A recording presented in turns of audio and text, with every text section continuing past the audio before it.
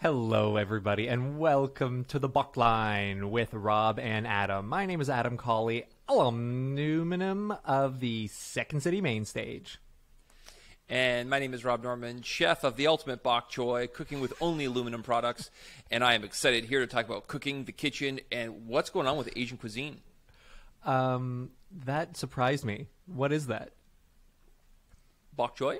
No. What you sounded like that was something you had to learn for like an audition somewhere. No, you made up a bunch of fake words, and then I reincorporated them into my intro. I was improvising. You're a very good improviser. You know what's so funny? I don't cook at all. I'm very bad at it just because I grew up. No one taught me anyway. So I've taken to really, there's a few things that I cook well, and I use that term very lightly, but I take a lot of pride in it now. And so I make breakfast in the house, and Danny really loves egg sandwiches.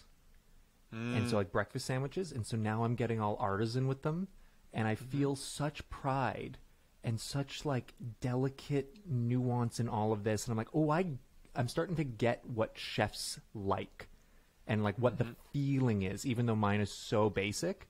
But I can see into my future of like, oh, I think I will like this eventually. I mean, I think people think about cooking as something that is the fancier the better. But I've had some very fancy food that is horrible. The idea that you've made something simple, you've made something well, is an incredible feat. So an egg sandwich made to perfection is no joke, man. Okay, you ready? It's no joke. You ready? Yeah. So English muffin. Yeah, okay. Okay, an organic free-run egg, right? Just a little fry up. You got, you got to butter that egg McMuffin or that English muffin. Then you get Irish cheddar. Okay. Some spinach, some supersada, and then more Irish cheddar, and then a little hot sauce. Oof. Oof. We love it. We love it. In our home, English muffin, red, and I know you're not into this jam. This is not going to be your jam. Let's see. It's English muffin, mayo. Okay. Slice of raw red onion, cheddar cheese, egg, cooked sunny side, smoked salmon, maybe some capers. If I don't have capers, sometimes I can get away with pickles. Okay, yeah, that's not up my alley, but it's good though. It's good. Anytime onions involved, no thanks. I could tell. I could tell the minute I said onions, you were out. Yeah. You were out instantly. But this is why you and I are improv partners, because if you tour together, if you sleep in the same bed often, if you have to share meals, we have to get to know the likes and dislikes of our partner. Oh, don't talk about. No. Don't talk about that. Rob, so we got an improv podcast. You and I teach a lot together, but we also teach a bunch apart. And it's really funny because, like, since the pandemic, we've just started over the last few months teaching together again, going back on the road. And whenever we come together and we split a class, like we teach the same class together, which is a very weird thing, but you get to see how each other teaches. And it's very fun to watch, like, oh, that's how Rob phrases that thing. And sometimes it's like, ooh, I'll steal that. And sometimes it's like, I don't understand what the hell he's talking about. And then we can talk about it later in bed. But the fun thing is seeing how each other's brains work. Because we do shows, but we're not looking at each other being like, ooh, Rob's doing this technique right now. So when we're teaching, it's like, oh, that's what Rob's brain is thinking in a lot of these moments. Or that's what he values in an improv class, thinks that's what should be imparted to students. So we were talking a little bit about something you're dealing with in class right now, kind of you're exploring, and I was like, Rob, what the hell are you talking about? So I thought, we have this platform. This is the place to talk about this. So, Rob, this is what I want to talk about. I want to talk about energy. Right? There's a lot of, we're not talking caloric energy. Not talking about kilojoules. Yeah. We're not talking about kilojoules, but we're talking about energy in an improv scene. And I think this is a term that can be thrown around in class that can be frustrating because it's like, ooh, could have used more energy. What do you mean? Oh, yeah, we were a little low today, folks. Like, okay, should everything be louder and faster? What are you talking about? But this is something you're really focusing on, so I thought we could break it down today. So, Rob, energy. What are we talking about when someone talks about the energy of an improv scene? You know, I think energy is a very loaded term, and I don't think it's actually a great description of what we're trying to talk about. Mick Napier, who you and I both admire quite a bit, he has a whole chapter on energy of a scene. And he's quite a scientific-minded fella. But in that chapter, when we're talking about the physics of improv, he describes like the light coming off of a Fresnel hitting an actor is adding energy to the scene. But that is a scientific approach and has nothing to do with how we perform on stage. Unless you're a plant, light hitting you does not give you energy. It gives you light. That's the only thing it does. When we're talking about the energy of a scene, what we're talking really about is the drive and the focus of the scene. And scenes that have lots of energy have lots of drive, focus, and maybe I'd also add impulse to it. They feel free and powerful and intentional. And scenes without energy, that are lacking energy, they feel sluggish, they feel confused, they feel purposeless. So, I mean, you could sub in the word energy for impulse, you could sub in the word energy for focus, but because I inherited this term energy, I'm going to go with energy. Okay, so someone says to you, Rob, you just did a scene, great energy. What are you taking that as? What do you think they're referring to in general? I think that my style of play was very watchable. It was very specific. I kind of knew the direction that I wanted to head in the scene, or the scene itself had a direction where it was headed somewhere. You know, in a great improv scene, we can kind of feel like a roller coaster climbing up its path. You know, if you've ever been on like the Leviathan or the Behemoth, you're kind of clicking up. You hear that tick, tick, tick, tick, tick, tick, tick of the roller coaster, and you can feel this kind of kinetic energy building up, and you're just kind of waiting for it to drop. That's also happening in an improv scene, except each of those ticks are laughs. Oh, big laugh, bigger laugh, bigger laugh. It's the pattern of the scene. It's the story, however you want to describe it. You're going to get to a point where the energy is at the highest point it can possibly be, and then all of a sudden it's going to drop out, and the scene's going to change, and that transformation is going to be the end of the scene. So to me, I go, oh, I did my job correctly. I created a kind of track that I guided the audience up, and we got to a point that we all agreed this was the most interesting, exciting part of the experience between me and my scene partner. And then in that moment, it changes and we move on to something else. Okay, so I'm a student in your class. And you are. I'll see you on Monday. I hear what you just said. I say, okay. All right, time to do a scene. I'm gonna enter faster, and I'm gonna shout at my partner, and then shout at the audience, and that will meet a good scene because Rob said energy. No. So, tell me then, how do I take this and how do I apply it? Great question. Yes, I hate this term energy. I hate it because it's exactly what you just said. I'm going to yell louder and I'm going to be bigger. And it's not that at all. That's not what I'm talking about at all. This is a very bad term. I would love someone else to rewrite the term so we can have a different meaning.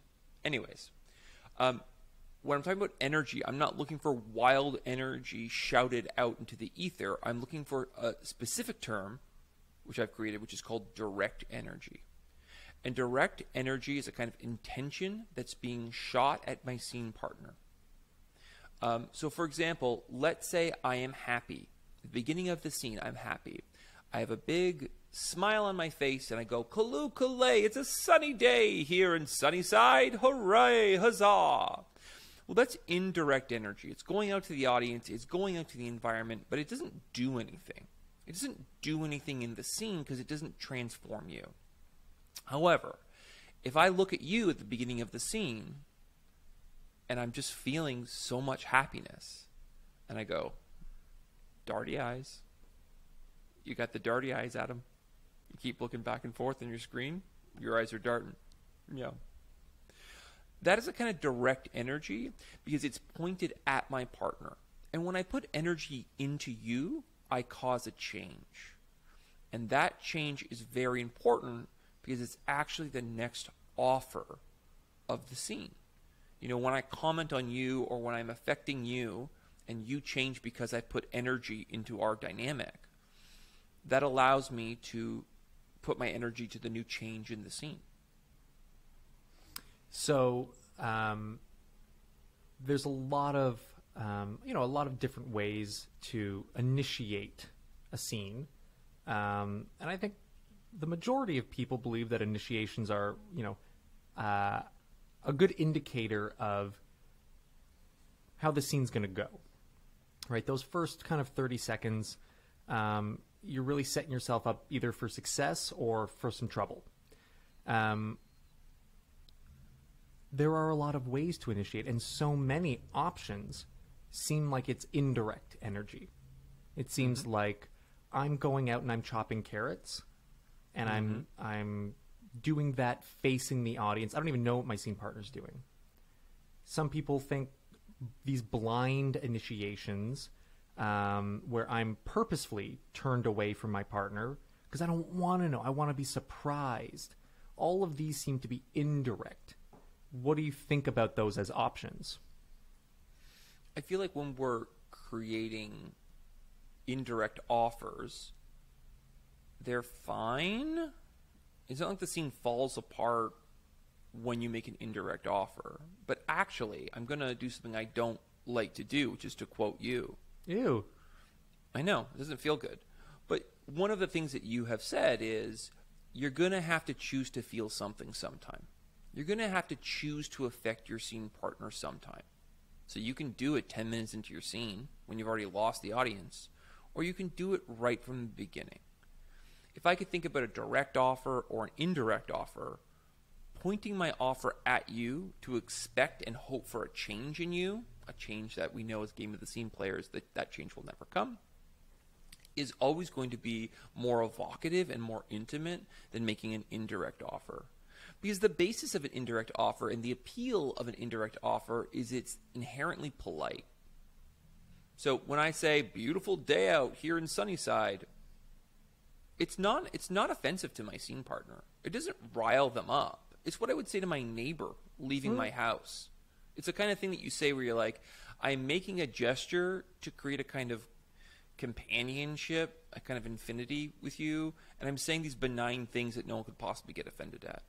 But in improv, why would you ever want to be polite? What's the value in politeness? Unless you're doing some kind of satirical bent on like a Stepford Wives, American Psycho, look how fucked up it is that I'm so polite to you. I'm so disconnected from reality. I feel like being direct is always going to yield the best results. It's funny. It's I always try and create parallels to real life situations, and I think the indirect versus direct in creating that change or looking for change in your partner, it's like the indirect offer is you and your pal or your partner, you're going out to dinner, and the indirect is sure am hungry. It's like yeah, it's around that time. We got to figure out a place to go. Ooh, I love restaurants.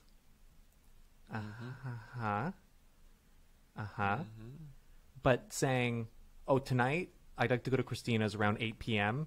and I want to have the Saganaki and the stuffed chicken.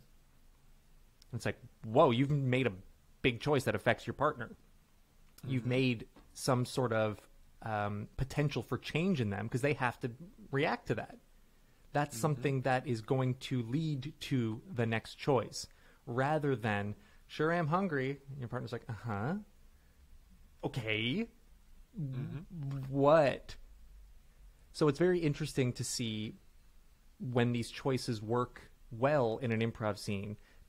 They also typically work well in any moment of a relationship, right? They move the thing forward rather than being this passive, maybe you can do something and then I'll react, but I don't want to be the one to cause you to react.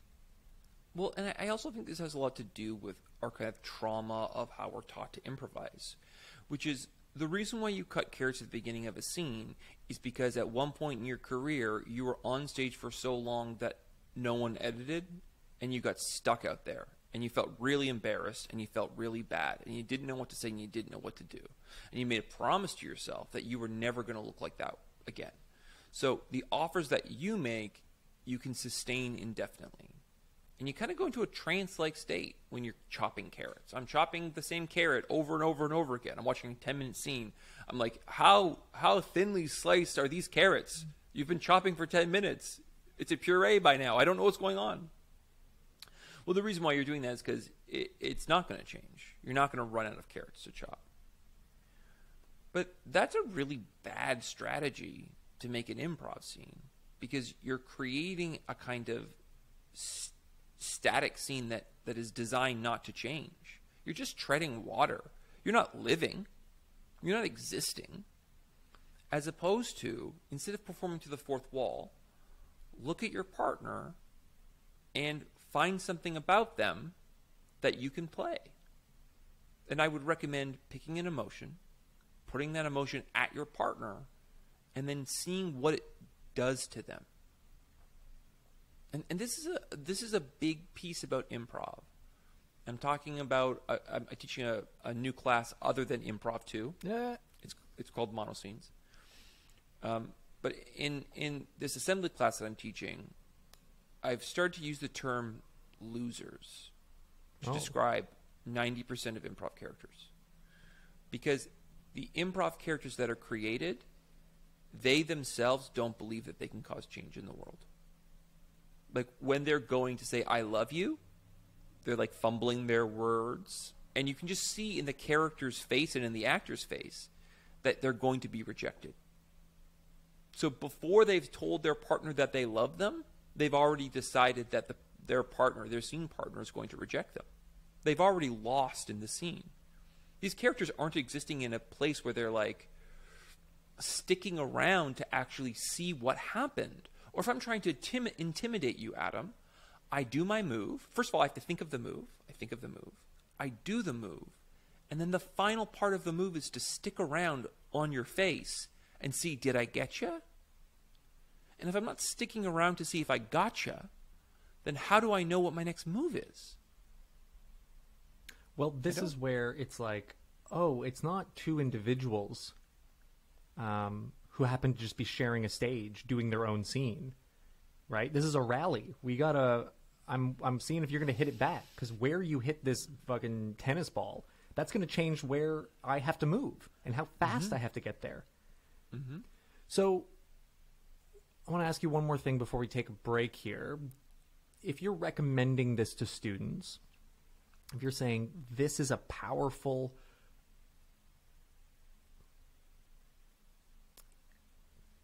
the initiation is powerful, but it's also going to spark something right away.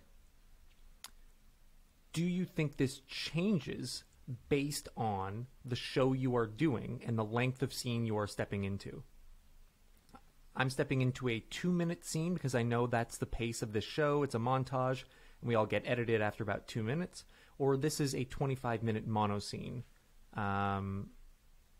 Does that change the recommendation in your mind? I think with all things I teach, the thing I'm interested about in improv or teaching scene work in improv is I'm interested in the core of what makes a scene work or not work for that matter. And when I find something like direct energy, yeah, I could hear someone say, hey, I'm doing a 20-minute scene, looking at you and the first line being like, Adam, fuck you, is a very intense, very intimate move to make off the top of a scene. What are we going to do for 20 minutes when I'm being that aggressive with you? But I would say there is a way to play that energy. You may not choose to go direct right away in a scene like that, but eventually, if I'm thinking about a successful scene, there will be a moment where you have to use that direct energy. And I actually think it's much harder to shift from being indirect to direct with your partner, because once we start in a kind of indirect, oh my gosh, it's sunny outside, it's hard to go from polite to intimate. It's easy to go to intimate to polite, to take a break from how intense you're being. It's much harder to start feeling something when you're already kind of stuck in this groove of not feeling, not being intimate, not being present, not being affected by your partner. So I would say, for the most part, it's better to start direct than indirect. And I would say even if you're not going to start in a direct way, you have to be prepared at one point to make this a direct scene. You must affect and be affected by your partner. There is no other way out of this improv scene that ends successfully if you're not affecting and being affected. Rob, when you first talked about this this idea, I was like, isn't this like the Ontario Hydro Company? Like, isn't that their actual name, is Direct Energy? I have no idea. All right, just a little sidebar. Now, you had talked a bit about indirect energy and kind of associated that with invention. Mm-hmm. And direct energy is more about discovery, right? And those are two kind of key differences, invention and discovery within an improv scene. Can you talk a bit about that? So invention is where I create information. It's not based on what we're doing together. I just go into my brain and I make something up. So, a lot of initiations are invention-based. Well, here we are in the basement, you, the mother, and I, your stepson, and I have to clean all of these dishes by 5 o'clock. Otherwise, when my dad gets home, he'll be really mad. Ooh, that sounds like a juicy scene. You are welcome to play that scene. I will be at the bar. It may seem like that's a great initiation, but it's not based on what you're doing. I basically just made something up in my head and then kind of just spat it out at you. Discovery comes from a place of you having an emotional state, I having an emotional state. We're playing our dynamic, and as we play our dynamic, we discover information about the scene. So, for example, if I feel guilty and you are angry and we're playing this scene, that behavior repeated over and over and over again, you and I might both arrive to the same plot point, which is we're romantic partners, I've cheated on you, and now we're trying to see if our relationship can make it. That would be a moment of discovery, and that didn't come from my brain. It didn't come from your brain. You picked an emotion, I picked an emotion. And the combination of those two emotions created a scenario in which it felt natural to assume that this was the reality that we were living in. So that would be an example of discovery. We could see that if I'm playing in an indirect way, which means my energy is out to the audience, it's to the fourth wall, I'm saying an opening line, I can't imagine in any way that indirect energy is going to yield some kind of discovery. Because it's not at your partner, you're not being affected by your partner, you're not affecting your partner. However, if I turn my initiation away from the fourth wall, and I would recommend everyone, if you're not doing this in your shows right now, I would recommend at least trying it in rehearsals tonight, which is instead of putting your offer to the fourth wall, turn it, look at your partner, and say the first line to them. It's such a valuable tool. And it kind of doesn't change anything. Like, it doesn't change if you're like, lovely day today, and you're saying that to the fourth wall versus you saying it to your partner. Well, now you've got someone accepting it, or at least taking it in. Mm-hmm. But it's not like you had to create brand new exciting initiations. You literally just changed where you were putting the energy. either to a vacuum or to the it's like if the people on TV were desperate to get us watching TV more interested. So they looked to us more and more and like, huh? How about you in the crowd? You sitting on your couch. But it's like, no, they trust that what they're doing with the people who are in the scene with them, that's the engaging part that's going to draw us in. Not us fishing for them to come closer to us. Allow the scene and the things that are happening between you and your partner be engaging enough that they come forward, rather than kind of, tossing a line out there and trying to reel them in. Yeah, I mean, instead of performing to the audience, perform with your scene partner, I think is pretty good advice. But I think that's a really good example. So if I say, beautiful day out today to the fourth wall, you're not affected. But if I look at you, and if we're doing the scene right now, I go, hey, Adam, beautiful day out today. So I've said beautiful day today, and I've noticed that you did not smile back. You didn't agree with me. You're quite withholding. And so for me as an improviser, I'm going, I tried to wish him a good day. He did not respond the way I wanted him to. So I need to figure out a different way to do it. Bonjour. Bonjour. And in my mind... Bonjour. What? And in my mind, as I'm watching this, right? Like, part of the thing, like, if you say that line to the fourth wall, sometimes I don't even know if I'm in the scene.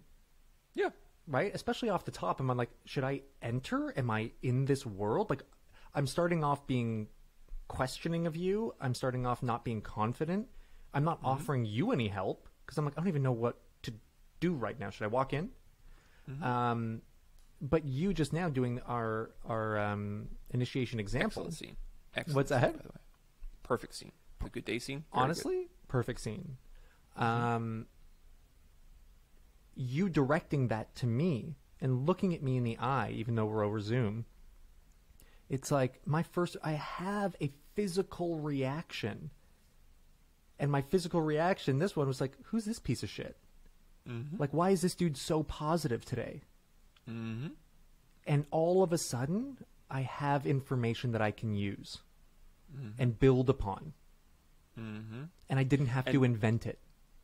And those characters are not just existing near each other.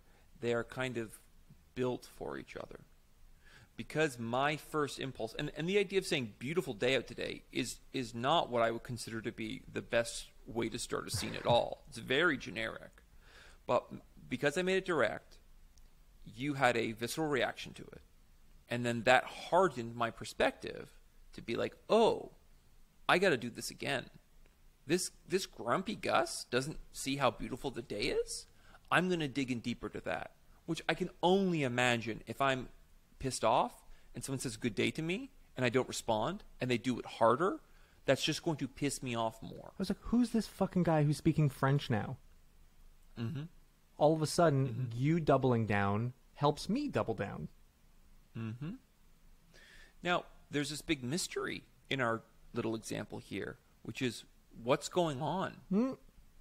Like, why are these two people interacting with each other? Where are they? Like, what went wrong that Adam is so pissed off? What went right that Rob is so excited? Well, that's the whole mystery of the scene. That's the whole joy of the roller coaster ride. As we, like, engage in these behaviors over and over and over again, it's going to kind of flesh out the reality. It's going to flesh out the story. But we didn't invent that. I'm not coming to you and being like, I just won the lottery.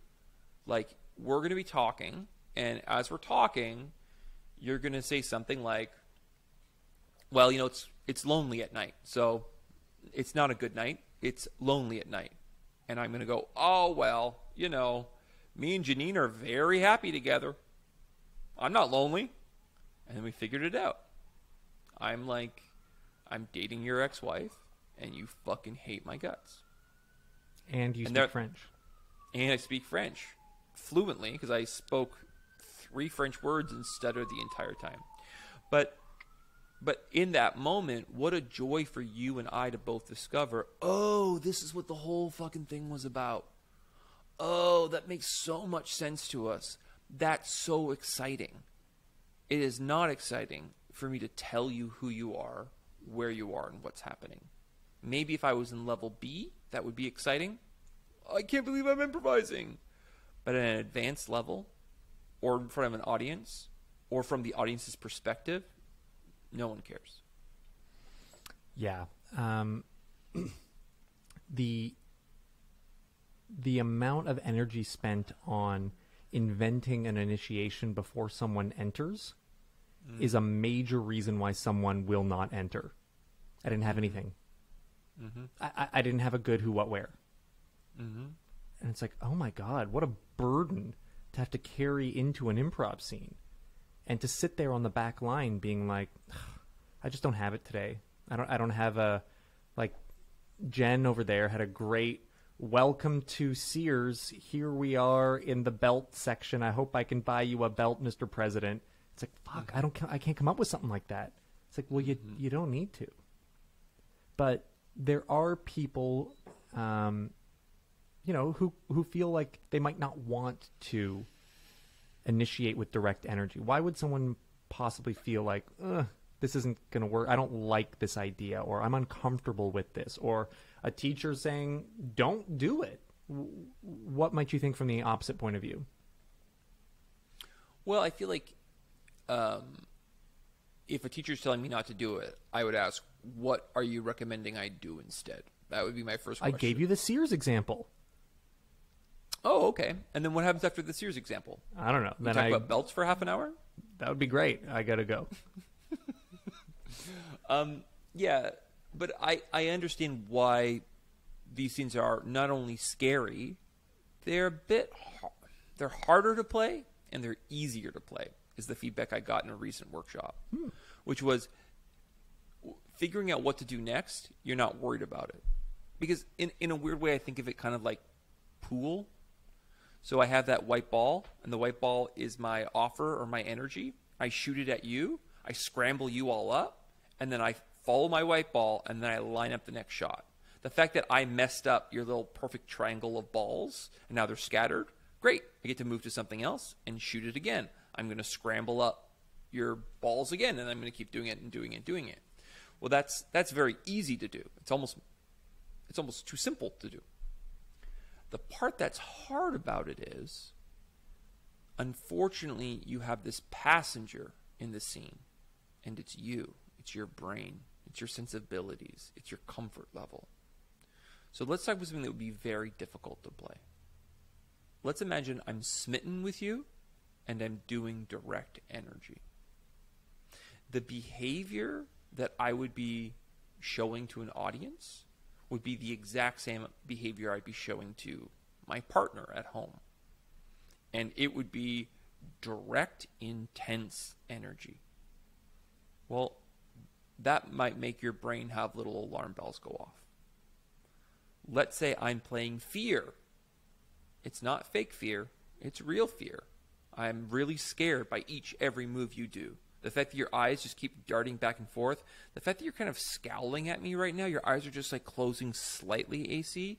I go, oh, that means he fucking hates me and he's going to kill me. Again, you are you're very exposed in these scenes because there's no great day. Ooh, the forest outside is scary. The imaginary part is scary. No, the thing I'm playing with, the thing that I'm in the scene with, is terrifying. That's hard. Yeah, it does feel like the risks are higher in that I haven't tested the water. I haven't put my toe in. I am just diving in and seeing what you say. And when we dip our toe in and we slowly get acclimatized to the water, it's definitely not as exciting, definitely not as interesting, but it feels a little more manageable for right now. And I think getting into improv to feel more manageable is not typically why people watch or get into improv. And so sometimes, we might need to dip our toe in and see what's up. But there are options where we can get a little down and dirty faster, catch people off guard, catch yourself off guard, and trust that you will make it through. It's funny, I was teaching a class the other day, and someone was talking about not wanting to enter because they didn't have anything good. And I was like, well, what happens if you didn't have anything good and you went in anyway? And they're like, well, what if it was a bad scene? And I was like, uh-huh. And then what? I'm like, I don't know. I was like, yeah, we'd all forget about it in an hour. Every improviser who is improvising has made it through their worst shows, their worst scenes, and they're fine. Everything worked out okay. So it does feel like when we look to our improv tool belt, usually we have a tool that we have worked with quite a bit. And this just seems like a tactic that it's like, oh, if this is not something you do, rehearsal, low stakes shows, these are great chances to refine this so that when the time comes and you feel confident with it, you've got it ready to go. Yeah, I mean, even if you don't want to do this in your show, if you don't like this play style, you should have this muscle. I think you need this muscle. I think also there's this other piece to it, which is like, you don't want to get caught up in someone's plot trap. So, like, could you give me a heavy initiation, AC? Like a really heavy intro to a scene? Wow, will you look at this greenhouse? I can't believe the end of the world happened and two brothers like us survived and we have to live off the food we grow in this greenhouse. So, there's the first obvious option is I get caught up in this. Yeah, well, luckily we have some water, and I have my rifle so we can kill the zombies.